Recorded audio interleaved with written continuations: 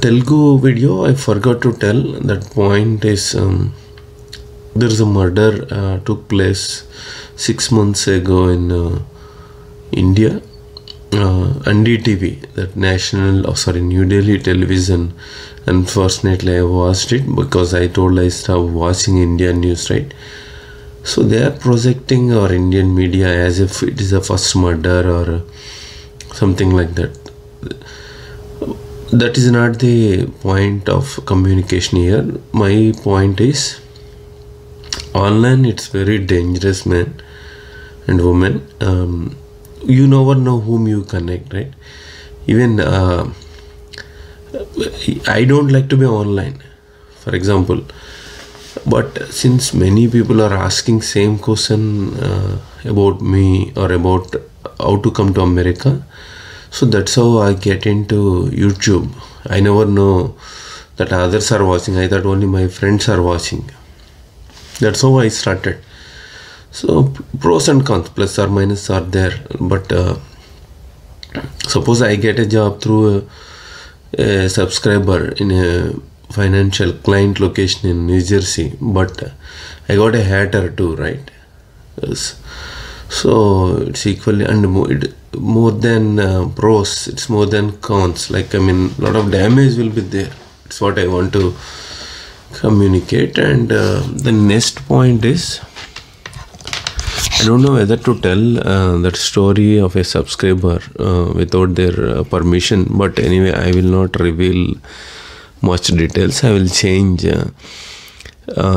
She is not an Indian. She is a foreigner in a different country, not America. Why I'm telling? Because the girl in Delhi died also used the dating app. Through that, she came to know, right? That guy worked in call center, whatever. The recent murder that took place in Delhi 6 months ago. There are several other murders also, but only people are highlighting it because the accused is from Islam and the victim is from Hindu caste or religion. So dating app, she's working in some airports in a key role.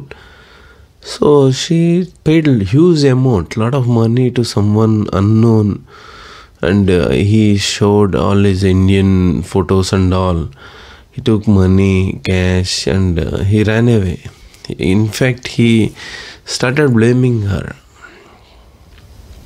She requested me to place a video, but ultimately it comes to my neck because the person will say, I'm accusing him, right? Without any, since it is in the public domain, yes, you can talk about a case, but she's a victim. She has to report somewhere else. She has to start. Otherwise, if anybody plays a video, it will become an accuse, right? If I tell the name and location and show the photograph. So that's why I didn't make any videos on the topic. But what I'm telling is, so don't be online. If you're on online, then you're almost like dead. You never know whom you approach or who will approach you, criminals. So it is better to be offline. Even any social media, man, including LinkedIn. See, haters will attack and they will know your work location. Point I forgot to tell in Telugu video. The murder took place in Delhi 6 months ago. He killed and he chopped her body into 35 pieces. It's very disturbing news. And after 6 months, father complained. Her mother died, it seems. I just read the full article. So sad, and she went back to father's place, and again he apologized. So the living relationship person, and then she came back to him. She forced him to marry, and he killed her. Is what the media is writing, but we never know what happened in between those two people, right? And those who killed Rajiv Gandhi, India's late Prime Minister, also released and those who rape and murder in Gujarat also released. So India is such a country where nobody get punished, and if we are sentimental fools and our IQ is low, we die for regions or religions and caste. We don't have any fundamentals, basics, or IQ is low, man. That's what. And whereas if Muslims commit crime and then, like for example, 26/11 attack, professor supported, and the professor was hanged to death, and then people supported him or treated as anti-national. If it is Jammu Kashmir, it's a different story. If it is if it is Tamil Nadu, in support of people who killed Rajiv Gandhi, a different story. Keep that aside. I've seen the next generation, most of them are online. I'm not blaming one generation, man. So online you got to be very careful. So you are all major. You don't need anybody's permission to get married or elope with anybody. But meeting wrong people, like it is like going to wrong location, wrong time. Dating or meeting wrong people, you will see the end of life, right?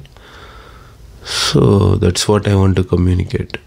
Be careful. Yeah, when it comes to this story, she lost a lot of money. So like that stories I have seen on Netflix also, dating app. So you got to be careful, man, on matrimonial sites, dating apps. You never know somebody, your life partner, you suddenly meet and through website or online or app. I don't believe it. Basically, I don't see any relevance, right? Without reference, or it doesn't mean that all arranged marriages are great. There are no marital rapes or there are no dowry deaths in arranged marriages. But I'm saying love marriages or live-in relationship. You got to be careful if it is online, man. That's it. Thank you.